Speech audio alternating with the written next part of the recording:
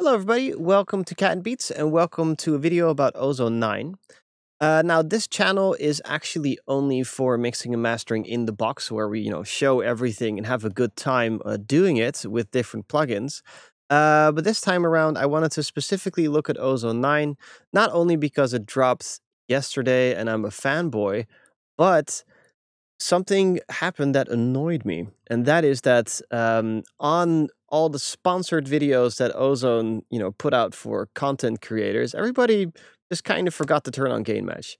Also, on Ozone's feature videos, gain match is turned off, and that's really annoying because it's one of my favorite little buttons. Because with gain match, you can match all your processing, click on bypass, and then see if what you're doing is actually helping the song or if it's just making a difference. So let's go through the features together with gain match turned on. And this is for everybody else who's just as annoyed as I was that happened. It's probably about 3 people. Anyway, let's just check out the new things here. We got the master rebalance, we got low end focus, we got match EQ, and then with the equalizer, there's some new things as well, but we'll check those out in a bit. First things first, match EQ. It's not new. I think it's been around since Ozone 4 when I was first starting to use this suite, which is really nice. What we can do here is we can capture a little bit of a reference song, and then after that you can capture your own song. Now, I don't have any monetization turned on, so enjoy disclosure and high disclosure if you ever see this and wonder why your video's here.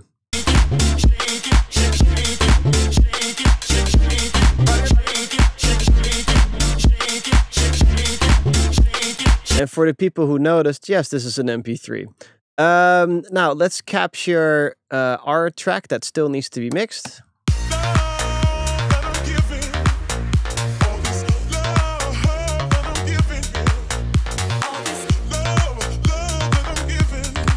All right, perfect. So now what we can do is we can check out the little orange line, which is actually the version of disclosure, and then our track, which is then, our track. So let's just use this amount knob and kind of accentuate it, and let's just use the smoothing. Okay, so what you can tell already is that we have a beautiful smiley face EQ, and, to the untrained ear, our track currently has a lot of mid-range going, love it. Now, where I find this is cool is that you can also mid-side this. So this is actually something a little bit new for me. So you can mid-side a reference and then also check the side. How cool is that? So you got mid, which is lots of top end added, and side, which is pretty smooth overall. See that? Actually, oh no, wait. Check this out. You have 8344, and then you have to change that here as well. That's a bit annoying. Okay, so now we can check both mid-side, and we can see that both mid-side have been used kind of the same way. Okay, so that feature either doesn't work or MP3s do really suck. So let's move on. Good to know that there's more bass and more top end and a beautiful smiley face EQ. It kind of tells me already what kind of EQing I can do to match it if I would just master this instead of mix it. Next up is the master rebalance. Now, this thing caught my eye immediately because I was like, ooh, does this actually work? So let's misuse it and go absolutely insane, and let's pretend that we want the vocals even louder than they already are.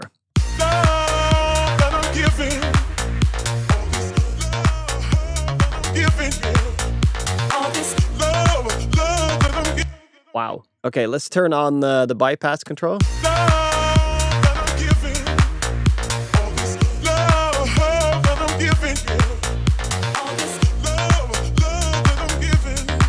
So what it does, it does introduce a little bit of an artifact. It really puts like emphasis on the love. Like, I can't sing for shit. Love when it comes up really loud, but when like the word dies out, then the gain uppity stuff doesn't work as much anymore. So see it more as a compressor on the vocals with a slow attack and a fast release. Very slow attack and a medium release. Yeah.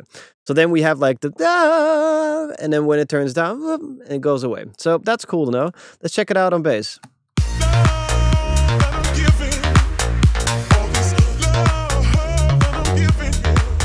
Okay, just swamp the bass. That's nice.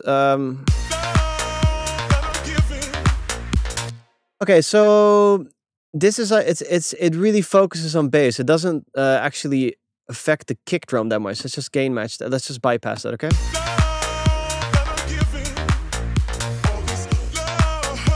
That's pretty cool.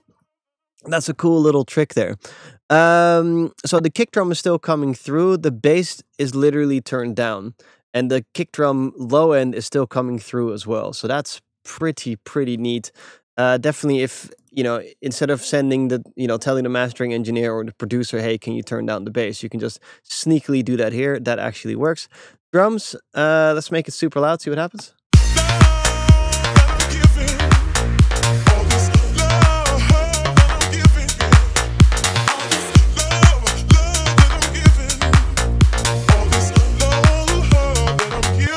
That's pretty cool. That works.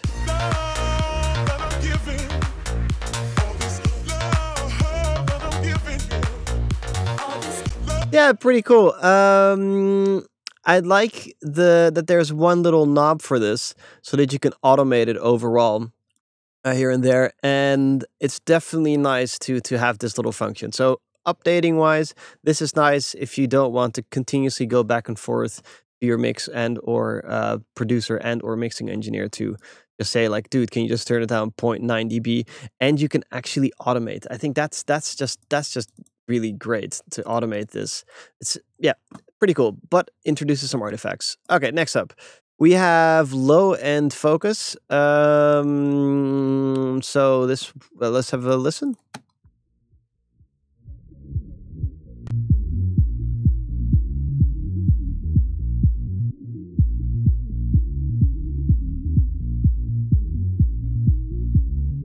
Do you hear a difference? I don't hear a difference.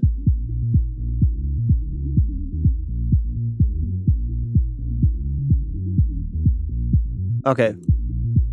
Okay, so this is like multi-band dynamics, where you do upward compression and a little bit of downward compression at the same time, and then you can control the amount of oomph or less oomph.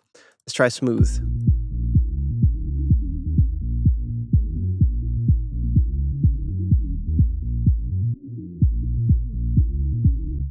Okay, so this is slower attack and release settings, and this is faster. Let's try a little bit of actual low end where you would actually use this, and let's smoothen this track out and have that type of sound. Bypass.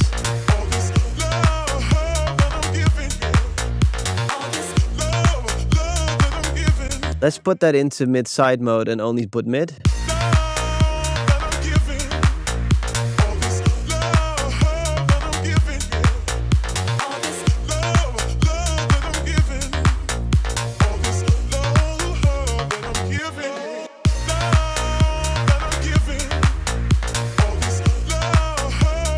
That's actually pretty nice. That actually works. And it's not as extreme as I thought it would be. So you can push this pretty hard, at least for the first time being here that I'm checking this.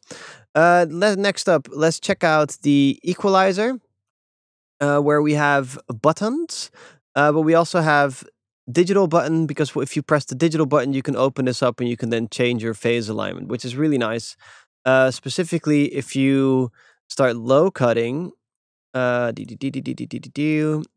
low, high pass, flat resonant. Let's do brick wall. Okay, this, and then we can change the phase alignment. So in case sometimes when you cut low end, what will happen is you get a little bit of like that type of sound coming through. And I think they show it as well. You see this? So when you low cut really heavily, wait, that's actually pretty cool. You can see that bump here. It's really small, but right. I don't know if you can see that, but it's like it's moving up and down. So that has like some phasing issues and some problems. That's not brick wall. Let's check it with a flat one. See, you can see it coming in. So that's actually really cool. Happy to check that and see that. However, with digital and I want to cut it, this is kind of weird that it's already cutting quite significantly at 46 hertz. And to be honest, I have a lot more low end than that. Let's try that. Yeah, so that's kind of weird. So at 44 hertz, it starts cutting pretty significant. So we have a minus 6 dB.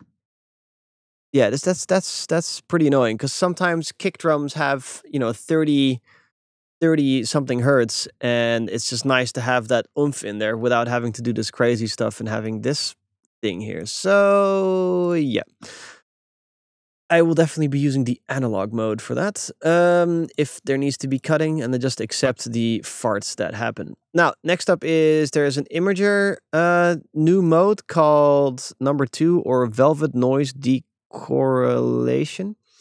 I don't know what that is. And we have the haze effect over here. So what I've noticed about this mix in particular, current as it is that the middle band has the vocal is extremely mono.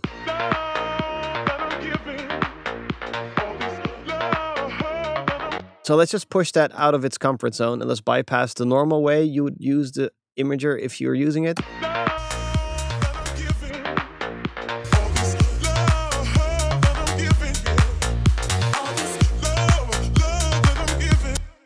And now let's check out the difference between mode number 1 and mode number 2. Oh, wow.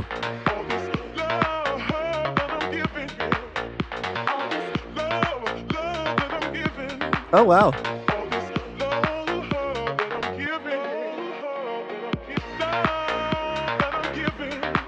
Okay, so basically mode number 2,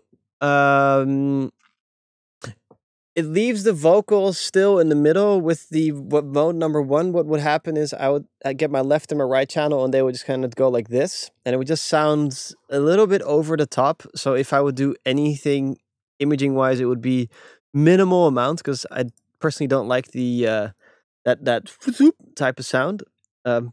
Means inside out type of sound. That's the sound effect that happens when you turn inside out. And this one is actually quite sexy. You can even see the difference on this vector scope here. If you look at the correlation meter, see, so the little dots over there, and it shoots underneath as well. And with this one, it stays up here. You really have to push it. Wow, that's really impressive.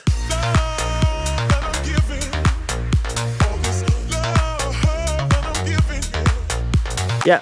Okay, so definitely mode number 2 for me is something new and a very welcomed new thing there. Let's see what else is new. Match EQ, spectral shaper. So everything else is pretty much the same except for the master assistant. So I've put in the disclosure track there. That's the reference. And let's click on vintage for fun's sake. And let's click on on streaming and click on next and click on play and let it play through.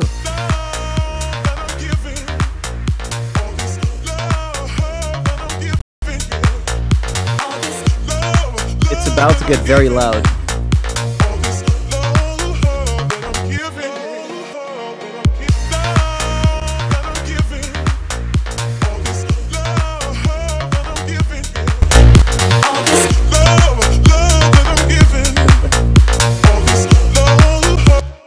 Cool. I noticed this vintage limiter which was put on with the ceiling as well. That's pretty cool. I'm just going to gain match turn this off for a second.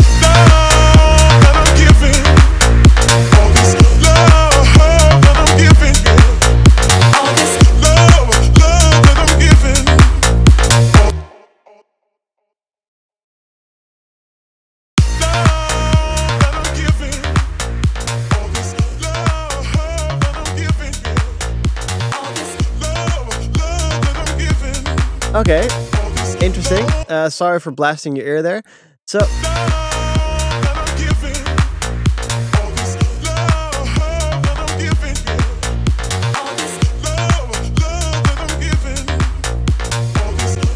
Interesting, interesting. I'm a little bit on the fence about that one. Then we have the vintage EQ, which is the normal EQ, and you can see that they are cutting the top. Okay, and this is all according to the reference. Remember that.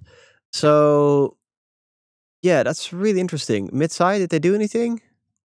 Oh no, mid-side. So it's just a stereo version. Top is being added. So it's what I find a little bit weird is that from the um yeah, okay, so this is definitely there for, by the way, that noise, that's my dog. He's annoyed with me. So this is there because of that cut, because I'm using an MP3. This is being pushed because it wants top end, and this is being pulled there. Okay, cool. I was just kind of wondering if they were going to add this as well to make that massive smiley face EQ, because that's kind of where we were going.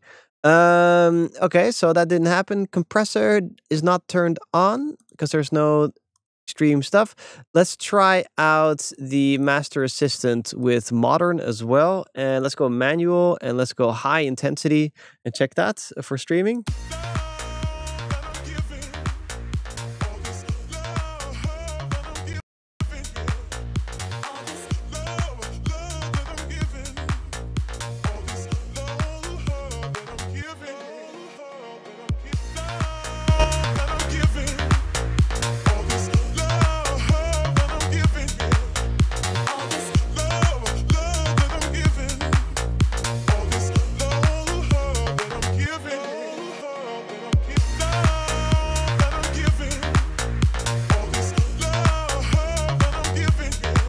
Okay, so that's cool. It's still the same stuff, and it's bumping a little bit of low mid, getting the top. Okay, so personally, I never use the Master Assistant for anything except for this dynamic EQ part, because I like having that transparent limiter feel, so that all those really hard ticky sounds.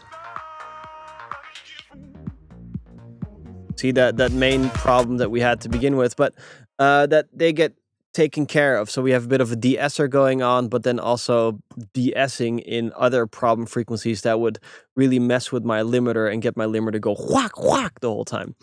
I think that is about everything that we needed to check regarding the thing here. Oh, we can reference the thing. Oh, that is very cool. There's a reference button there, and yeah, oh yeah, I think the biggest update for me is, check this out. So normally you were only allowed to have 5 modules, right? You would have to open up a new one. Guess what? You can have every single module open if you wanted to. You can just keep on going. How cool is that? So that for me is definitely worth it to upgrade. So personally, I think that I will be upgrading in a bit. And I think the biggest reason is this little imager, because that's going to help me out a lot. And let's see what else. I think that's pretty much it. Oh yeah, the rebalance part is really, really nice as well. So these two things are the reason I would upgrade. So if you're not looking for these two things, maybe something else will help you out. But for me, these two things are pretty good. They also changed the name from Equalizer 1 and Equalizer 2 from Equalizer and post equalization. That's it. So have a good one. Hope you've enjoyed the video. And sorry if this is not the usual thing you see in this channel, but you know, I just had to have that gain match on. Take care, guys.